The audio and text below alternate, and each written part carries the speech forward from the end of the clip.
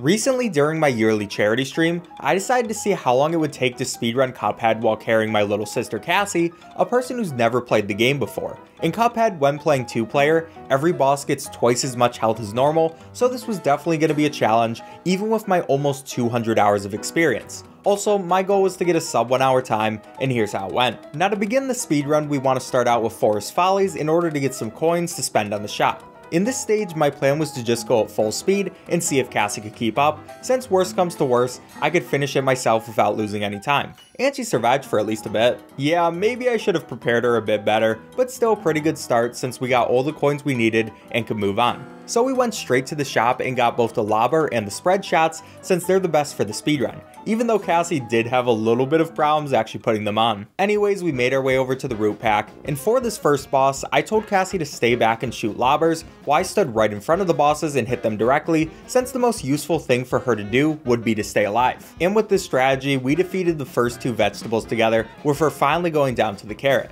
but I was able to easily pick up the win afterwards. Then we were on to Ribby and Croak, which definitely ups the difficulty. They can do two different attacks at the start. First is Croak's fly attack, and it's really easy to deal with since one of us could shoot up in the air with the spread shot while the other actually did damage. But Ribby's attack takes a bit more learning to do because of its pattern, though Cassie caught on surprisingly fast and only got hit once. Next, while they were transitioning to their second phase, we both jumped over the rolling attack, but I forgot to explain how your movement works during Croak's wind attack. Basically, while he's using this, you move a lot slower to the right and faster to the left, and these mechanics unfortunately caught Cassie off guard and took her out in a place I couldn't save her. For these first few bosses though, they're never really a problem to finish out myself, and I'm just proud that Cassie was able to stay alive for around half of the fight. Honestly, it's really impressive for her first playthrough. Anyways, I got Ribby and Croak onto their last phase, and slowly took them out with my lobber, making sure not to play too risky as we couldn't restart the speedrun and try again. All of this had to be the first try. But yeah, not too hard. And we're moving on to Goopy. Now one thing I should mention for this fight is since we were doing a charity stream during the challenge, I wasn't fully focused on helping Cassie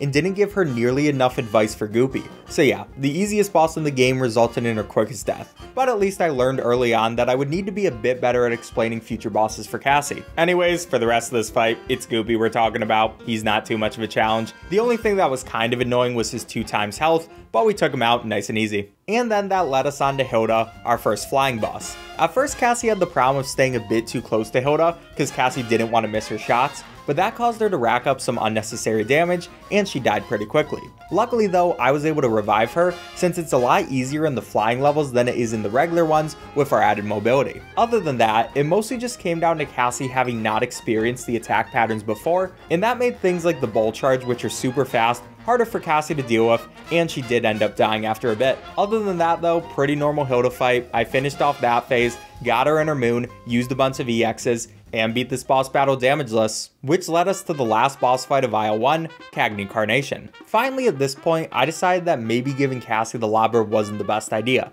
It adds another unnecessary learning curve when it's better to focus more on staying alive, so I decided to change her back to a pea shooter after this fight. But even with the lobber, Cassie was able to stay alive the entirety of the first phase, and that meant I could clean up the second. I did kind of embarrassingly almost die here just from not paying attention, but I was able to finish this terrible flower out and got Isle 1 down without a single restart, so we were doing great. But it was time to up the difficulty with Isle 2 and our 6th boss of the game, Beppy the Clown.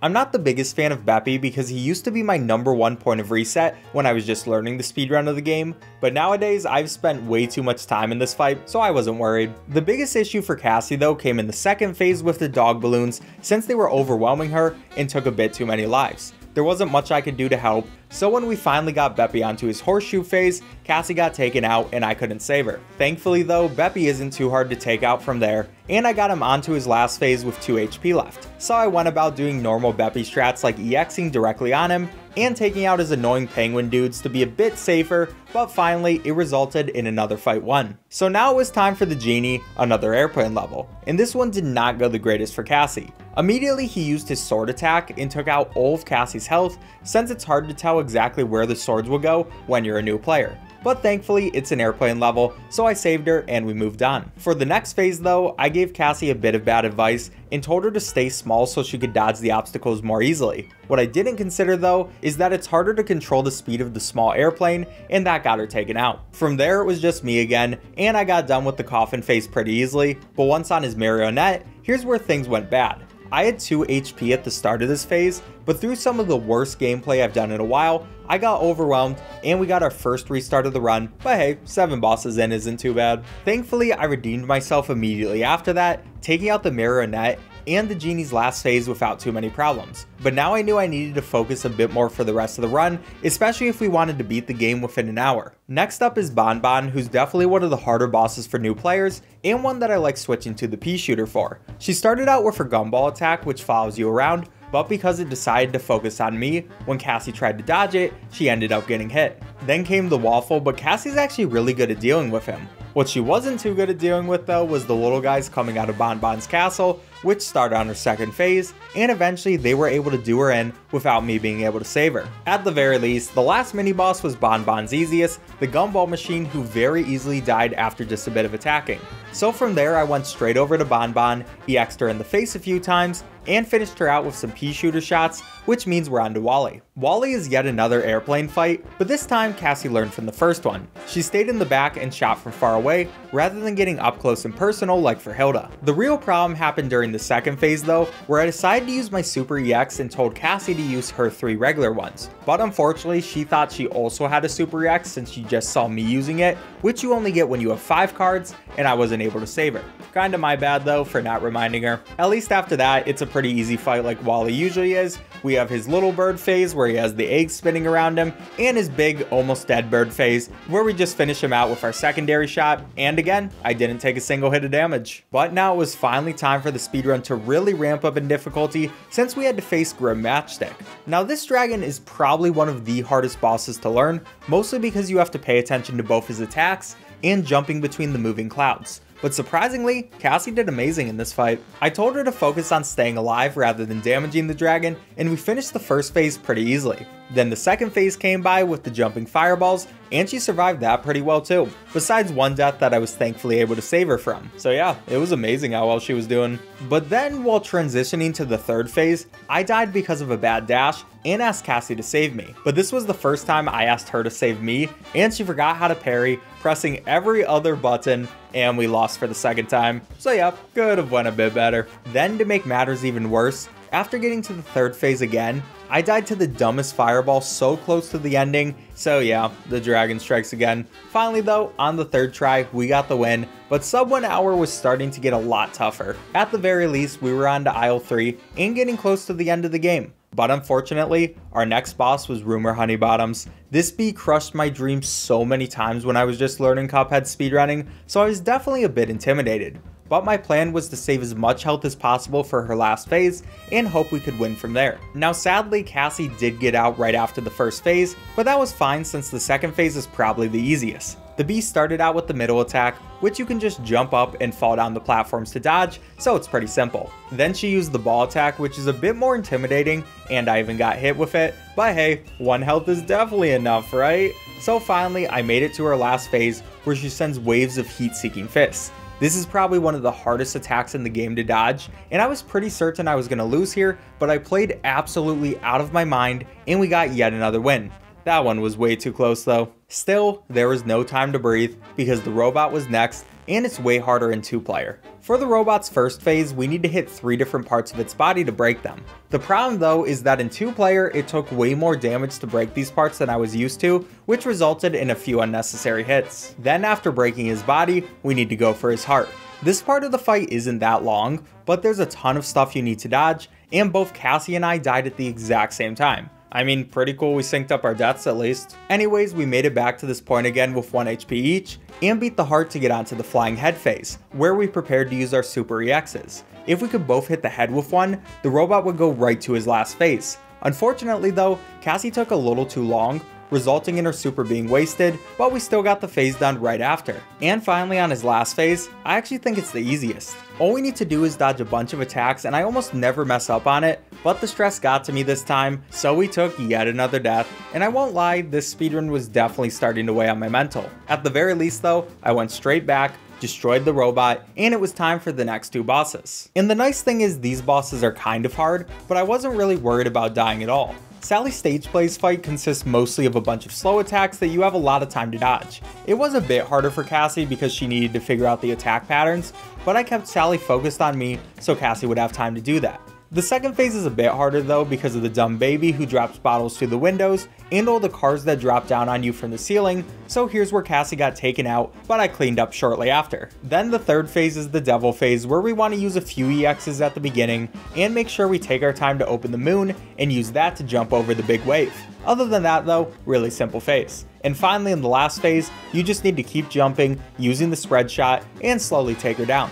There is the umbrella which is a bit annoying, but way less so than attacks from other bosses in the game, so we finished it out quick. Next after that, it's time for Werner Werman. His first phase is kind of hard because you need to react to his pretty large attacks and make it through some small gaps in them to not get hit. So it was a little hard for Cassie, but she made it through with a few revives. Then for the next phase, I told Cassie to pretty much just follow my movements so we didn't get hit by Werner's fire attack or the bottle caps coming from the side. Sadly though, we got really unlucky RNG with this bottle cap attack and Cassie wasn't able to dodge it in time. Still though, I kept my 3 HP into the last phase and just had to take out the cat, who's super easy, especially since I can hit him with spread shy EXs. So yeah, that was a nice little break. Time for more pain though, since we're on to Captain Brinnybeard. Brinnybeard is probably one of my least favorite bosses, and another one that I like to switch back to the pea shooter for. This is because if you want to hit him with the lobber, you need to be really close to him, and you may as well be using the spread shot at this point.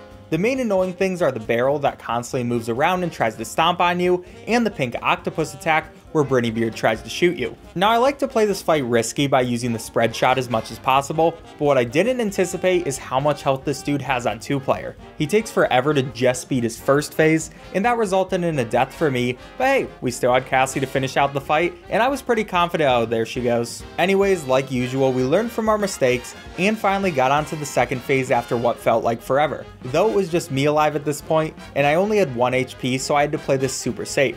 The main strategy here is to stay back to dodge the fireballs, bait the barrel to stomp when it's more convenient, and go close to the ship when he's about to use his really long beam attack so we can get some spread shots in during it. And finally, with all that in mind, I was able to clutch up the win. But we aren't done with water bosses just yet, because now it's time to fight Cala Maria, but I was a bit less worried about this since it was another plane level. This boss has tons of stuff to dodge almost everywhere on the screen, but it's really just a matter of learning the patterns, and it isn't too bad. And like for a lot of this video, Cassie was really quick on the uptake and learned surprisingly fast. I did forget to tell Cassie though not to use EXs while Maria's transitioning to her second phase since she's invulnerable, so oops. But we still had a pretty great start, and I still had 3 HP.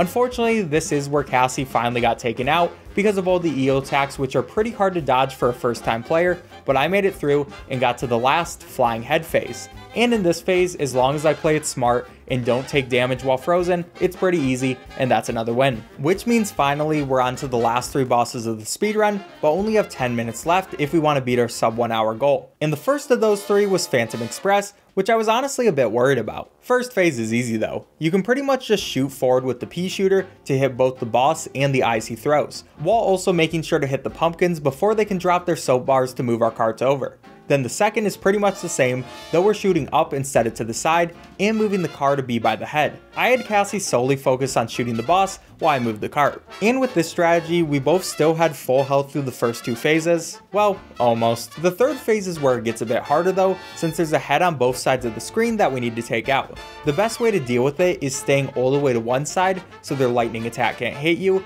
and then shoot them in between that attack. With this strategy, we can take out one head, move the carts over, and then take out the second. Finally, on the last phase, we need to open up the train's furnace by parrying its tail before proceeding to hit its furnace heart, all while dodging fireballs and bones coming out.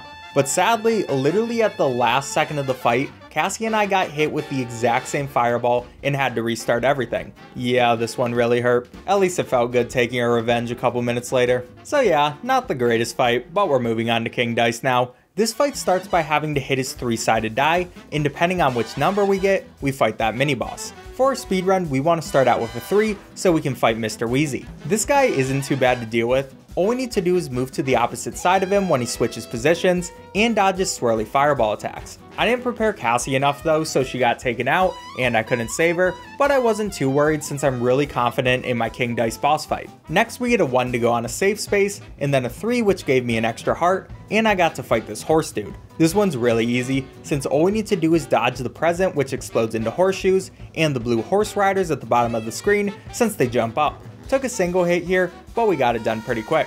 Then we're gonna get another 3 to fight the easiest boss in the game, the 8-ball. This guy has extremely slow moving attacks, and he doesn't have a hitbox on his body, so we can hit him with spread shot EXs. Yeah, he's a bit pathetic. So yeah, that's the mini bosses done, meaning we can get a 2 and then another 2 to finally fight King Dice. For this final bit, I always aim up at his head and parry off the cards to avoid getting hit. This is a really hard attack when you're just starting out, but after learning it, it's almost as easy as the 8-ball. So slowly but surely we take him out, meaning we just have one more boss to beat. You might notice though, with all of our deaths, we missed the sub 1 hour goal right here, but we weren't gonna let that stop us. We're taking out the devil. And the devil is definitely up there with the hardest bosses in the game, so we needed to play smart. He has a ton of different attacks he can do at random, meaning it's really hard to teach the fight to a brand new player, and this resulted in Cassie dying pretty quickly, me saving her, and because I went for the save, I got hit down to 1 HP in that process. So not the greatest start in the world. Then just a bit later, Cassie did get taken out, and while it would have been nice to finish the final boss together,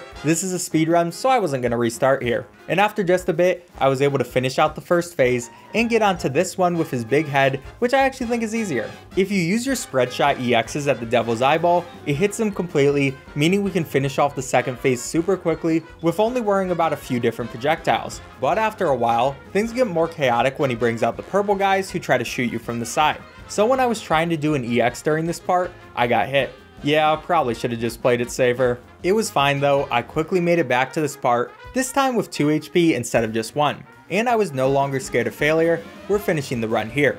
Unfortunately, I did get hit while the devil was transitioning to his last phase, but this phase barely takes any time to beat at all, so it was an easy victory, and that's all bosses done. Now we just needed to get to the credits and end off time with a 1:04:46, which puts us in 22nd place on the speedrun.com leaderboards, and honestly, that's a lot better than I thought we'd be. And also, if you do want to see the full run, check the description for the charity stream VOD. So yeah, subscribe if you enjoyed. Bye.